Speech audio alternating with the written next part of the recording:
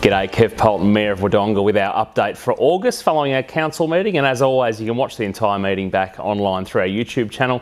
Everything's there on the Wodonga Council website. But I guess the idea of this is to give you some highlights of things that came for discussion at the council table and update you on some of the decisions that have been made.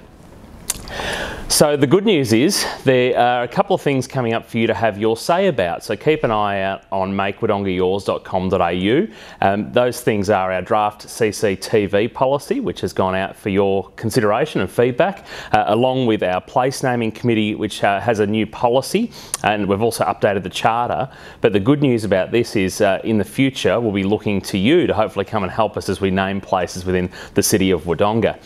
We also had our physical activity strategy, which will be there for you to provide feedback on. So whether you're an individual or you're part of a sporting club, just pay attention to how the council pulls together and encourages an active community. We also had a couple of items up for adoption. One of those was the Diversity, Equity and Inclusion Policy, which got ratified by the council, and also our Cultural Services Plan, both important documents for us to be able to make and continue to make the City of Wodonga a great place to live. The other thing that's gathered a bit of interest is the Wodonga Historical Society. They'll now get the support of council financially to the tune of $23,500 a year over the coming 3 years, whilst being relocated and I guess supporting the history of Wodonga with the Baranduda migrant experience, where they'll be their new home. It also allows them, where previously the money was spent for rent of their home, will now be used to 100% put back into making the collection more available and better catalogued for the community well into the future, so we can recognise the history of our city. So that's an exciting development between them and the council working together for the best community outcome. We also had a tender awarded. This one was for the Wodonga Turf Club and the upkeep of the race course and the surrounding properties. That's a very efficient way for us to be able to make sure that asset is utilised well in the future and is kept maintained, ready for use. Obviously, we've had some hits with crowds and conferences and functions and things like that, but that doesn't mean that facility won't get used again in the future. So again, an efficiency that's been in place for some time. We'll see a useful course again for the council in the coming years ahead.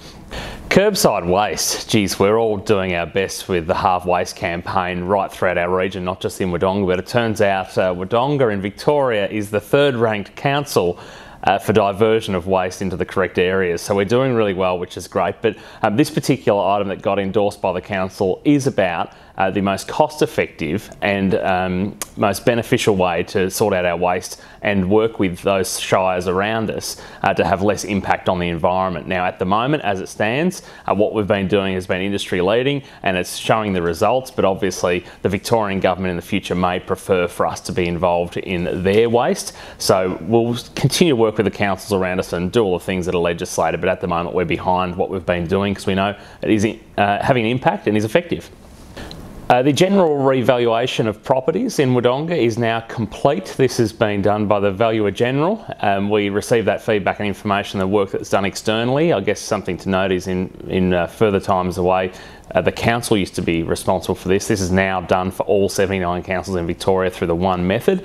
So we've seen that information come forward. That's now complete, which allows us to now issue the rates notice. Our streets and roads in Wodonga, we all use them, and we had some tenders come before us for council in August to approve, which we did so unanimously on each and every case.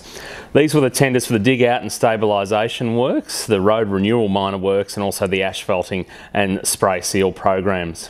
And as always, each and every month, if you want to see a bit more detail about what's happening within our city, you can look at some of our tabled reports that are really for the information of councillors. Those reports include the planning report, the building report, the competitive services report, the record of meetings and the decisions register as well.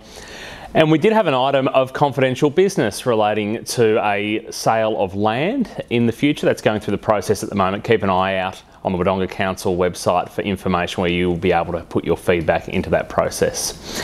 And as I said, make Wodonga yours. Easy way to give us feedback on things that's happening. makewodongayours.com.au. Keep an eye on the socials as you're finding this video there, and we'll catch up next month.